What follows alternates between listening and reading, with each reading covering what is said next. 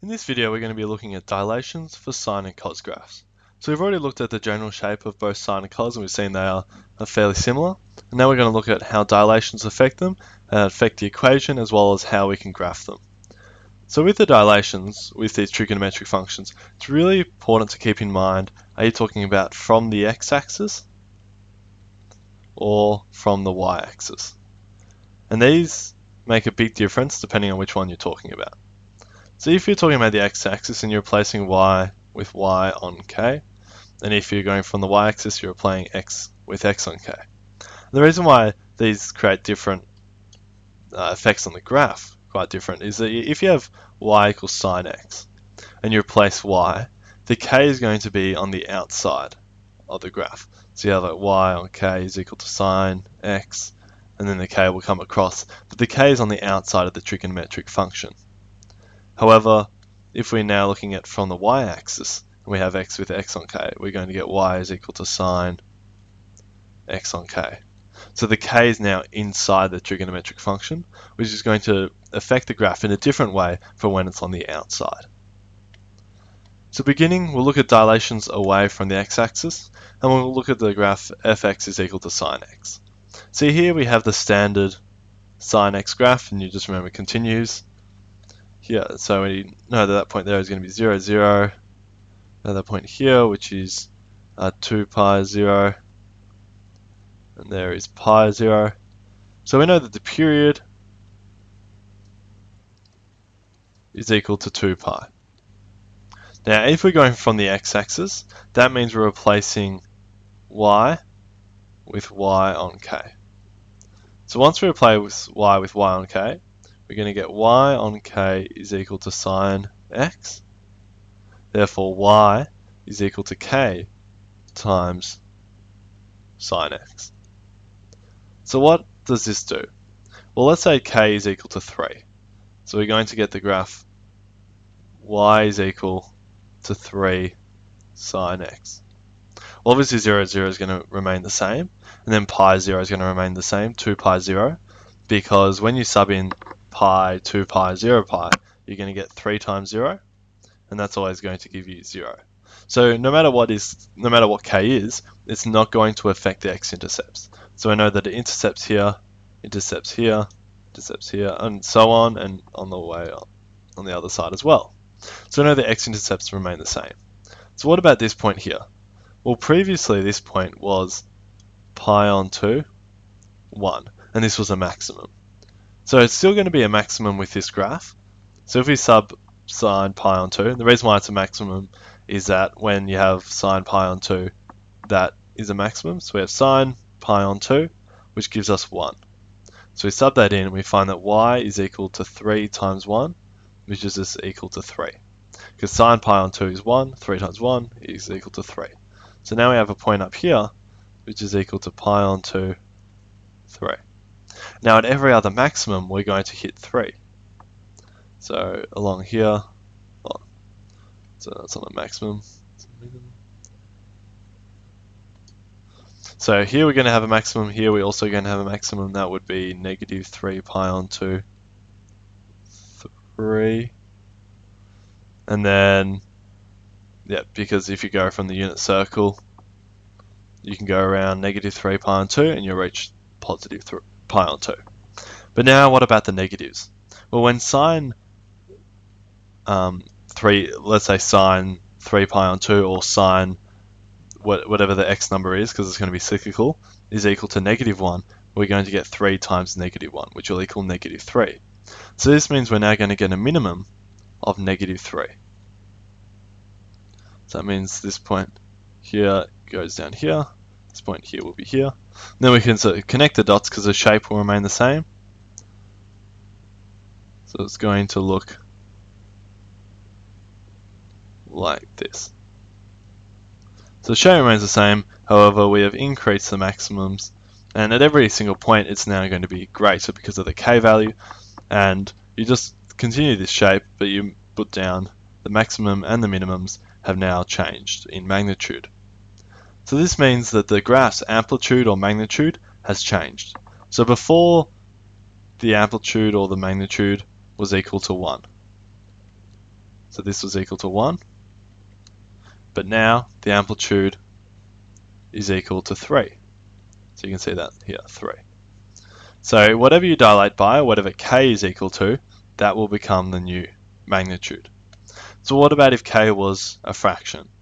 So if we have k is equal to, let's say, a half, then this means that when we put it over, so if we have y on a half, that gives us 2y.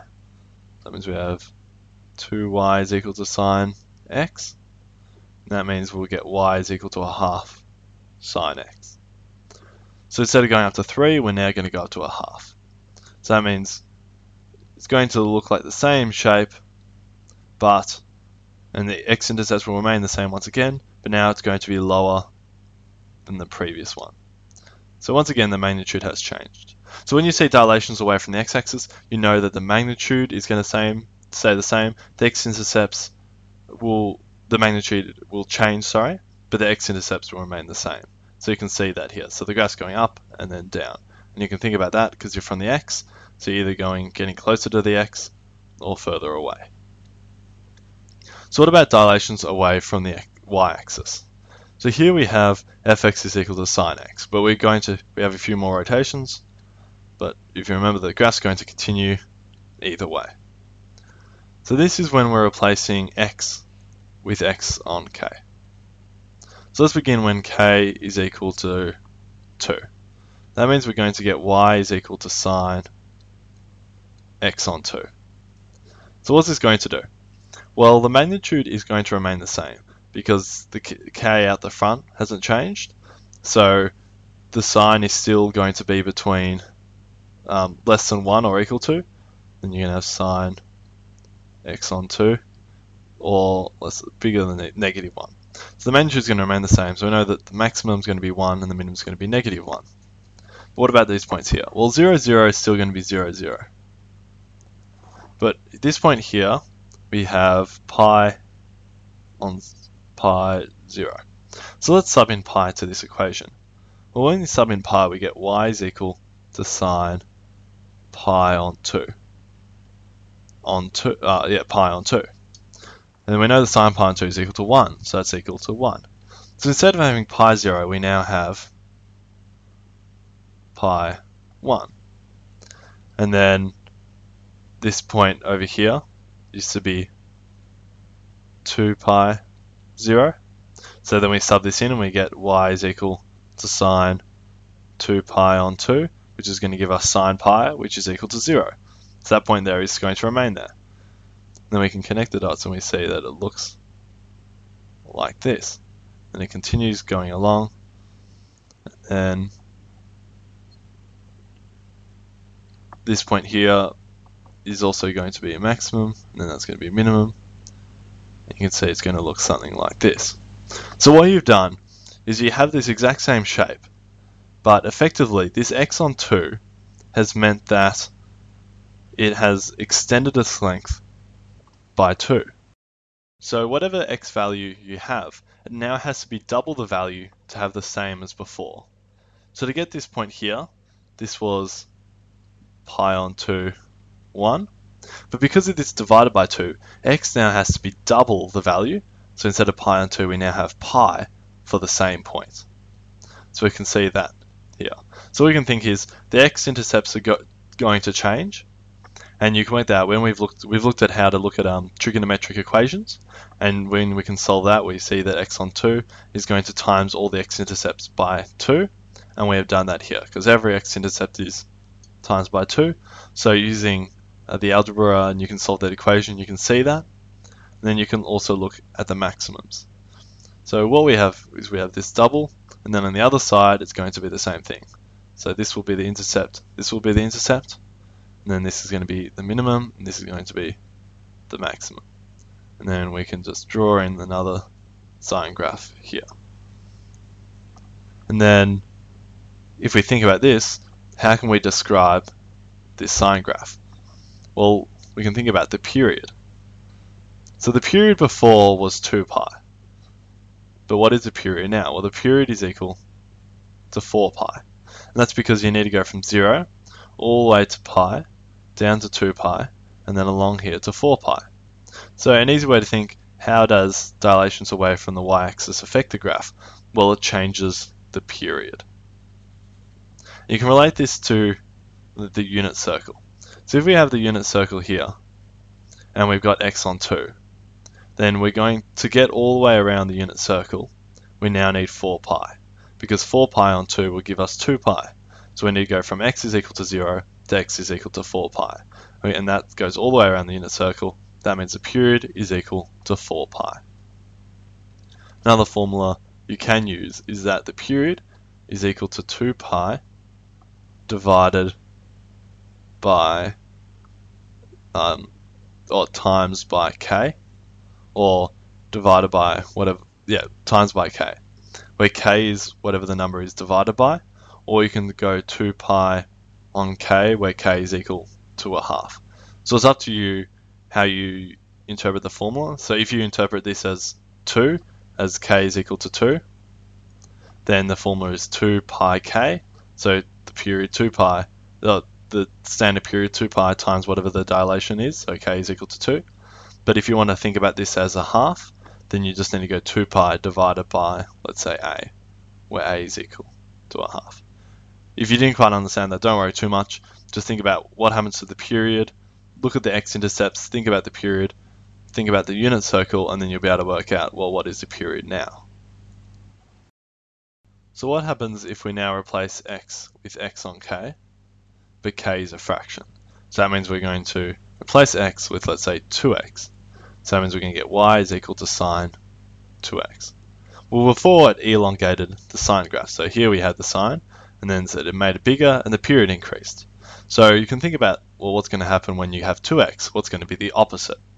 So to get around the unit circle, we need x is equal, we can go from x is equal to 0 to x is equal to pi. Because when you times pi by 2, we get 2 pi. So effectively we're going from 0 to 2 pi. So we've gone around the unit circle once. So the period is now going to equal pi. And with this graph here, it's going to, when this becomes the maximum, it's going to become an intercept. We're going to have double the intercepts. And rather than graph being elongated like that, it's now going to become shorter. We're going to get the sine graph that looks like this. Obviously, you want to draw in the maximums, they want to be the same height, because remember the magnitude never changes when you're dilating from the y-axis. However, we're going to get a graph that looks something like this.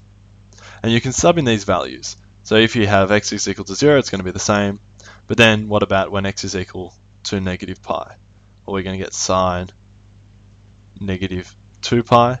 So it is still going to be the same value, so it is going to be 0. But what about when pi was equal to pi on 2? Well, we're going to get 2 times pi on 2. 2 times 2 is pi, so we're going to get sine pi, which is equal to 0. So that's why at this point we're also going to have 0. Then we can take, let's say, pi on 4, which is a random value along here. But then when we times it by 2, we get pi on 2, so it's going to be a maximum value.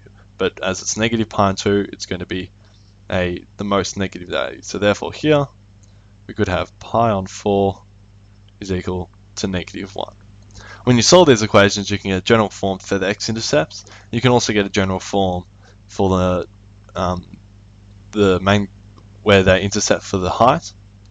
But if you also know the period, so you know the period is pi, then that means you can also think about when's this value going to be. Well, it's going to be pi on 4 plus pi. So it's going to be 5 pi on 4. Sorry, that's negative pi on 4, negative 5 pi on 4, negative 1. And that's an easy way you can work out what the next values are, because you just have to add pi onto every value. So you can't do that for the x-intercepts, because remember, there's 2 x-intercepts for every period. However, for the most negative values, so the bottom of the graph, you can just add the period. And then for the top, you can also add the period there as well. So for the cos graph, as we've already gone through the sine, it's pretty simple. Or very simple as in it's similar. So we have fx is equal to cos x here, but then if we add a k out the front, so we have k cos x, that's going to mean the x-intercepts will stay the same, but the magnitude will change, just like when we had for sine, or it could become less, like that. So it's the exact same as we looked for sine. You just need to make sure that the general equation you start with is different. Then with the elongation, so I only look at the right side at the moment. Obviously with cos, you do have both sides as well. So then when we have cos x on k, we can get it elongated. So with this one, it is a bit trickier with regards to working it out because it doesn't start at 0, 0. So it isn't as nice. But we do start at this point here. And then let's say we have the graph cos x on 2. So if you have cos x on 2, then this value here before was pi on 2. Now this becomes cos pi on 2 on 2, which is just equal to cos pi on 4. So it's going to be a random value there. What about this value here? So that value was pi, and then that means that we're going to get cos pi on 2. So this value here is now going to become a x-intercept. Then we can look at this value at the top, and that top value was when we had 2 pi. So cos 2 pi on 2 gives us cos pi, and we know that cos pi is -1, so it's going to go down here. We can see that the graph is going to look like this, and once again it's going to intercept, then it's going to go back up once again.